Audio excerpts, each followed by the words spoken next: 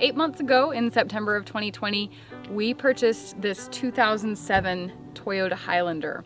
You guys know that we do not shy away from purchasing high mileage but reliable vehicles. But you might be wondering, how is a 14-year-old car that's sitting at about 227,000 miles doing? We're going to answer that question for you.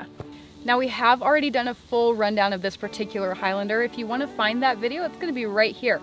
But just to recap, under the hood we do have a 3.3 liter V6 engine, a 5-speed automatic transmission.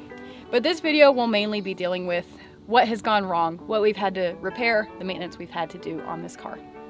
All right, we will now discuss all of the things that we have replaced. The first thing that we had to do when we first got the vehicle was get a new battery. Obviously, that's not really like something that goes wrong in a vehicle. Every vehicle needs to get a battery every couple years, pretty much.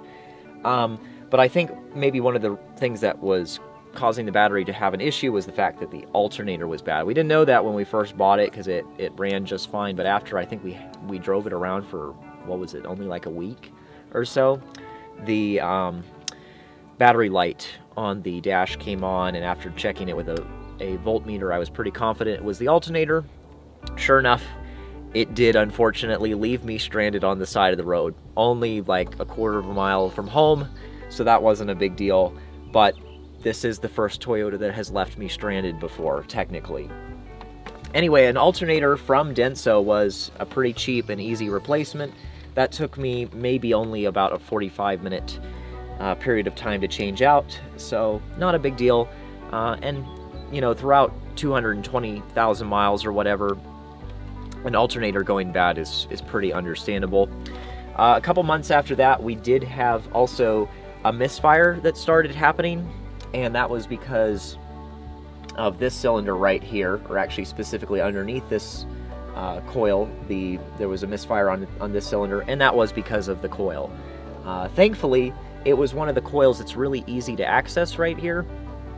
One of the issues, or not really an issue, but one of the design constraints with this engine, with it being turned sideways, is the fact that the other plugs and coils sit underneath this manifold.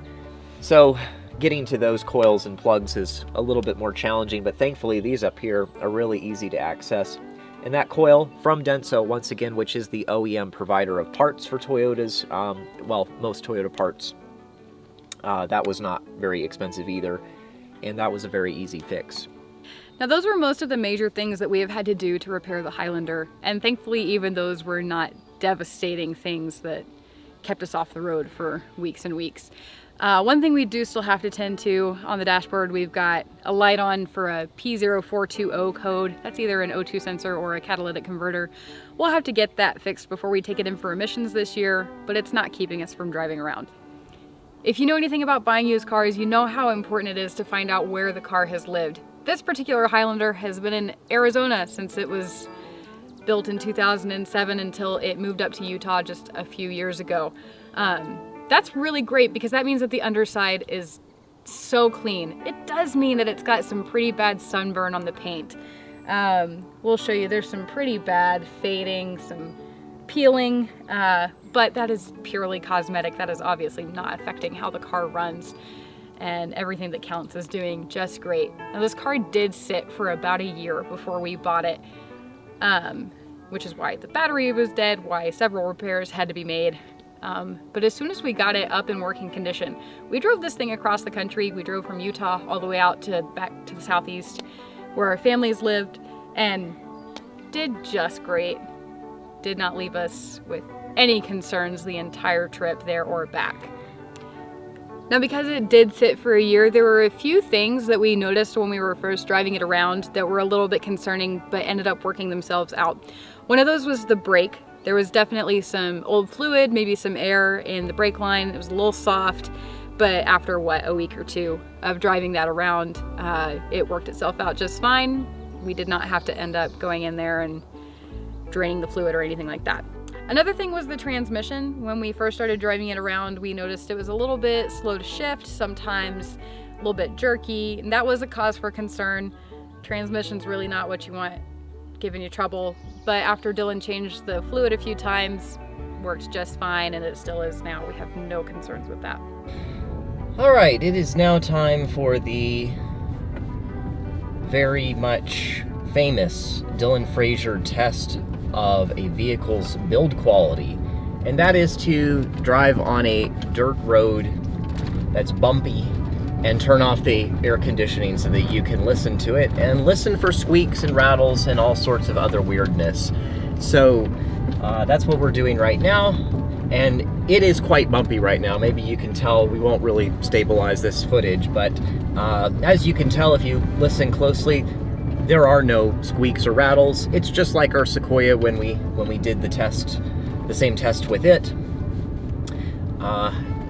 Any sort of weird noises might be just from the keys jingling around, all of the, you know, suspension components on the vehicle, all of the plastic interior bits doesn't, you know, make weird creaking noises. It's all really tightly knit together, just like you want a vehicle to be, even when it does have 227,000 miles on it. Now, with that, one thing I'll point out about this vehicle that really isn't a critique of its reliability or build quality, but just something I feel like this car should have is some sort of external thermometer. Like our Sequoia up here has a little, you know, digital display that will show the outside temperature, you know, an approximate fuel economy. We don't have anything like that on the Highlander, and it really feels like a huge oversight. Also, we don't have a sliding back door or back window on the Highlander like the Sequoia has. That also is an oversight. To summarize, our experience with the 2007 Toyota Highlander has been overwhelmingly positive. Yes, we have had to make some repairs on it. Yes, it has a few quirks, but it's a 14-year-old car and it has over 200,000 miles on it. That is perfectly fine. It's to be expected. And honestly, if we had to jump in this car right now and drive across the country again, I wouldn't worry a bit. This car has been an awesome daily driver. Up here in our valley we get a ton of snow and it performs just great in that, and as you've seen, it's been really fun to take on some adventures. If that's the kind of thing that you're looking for, I could not recommend this vehicle more.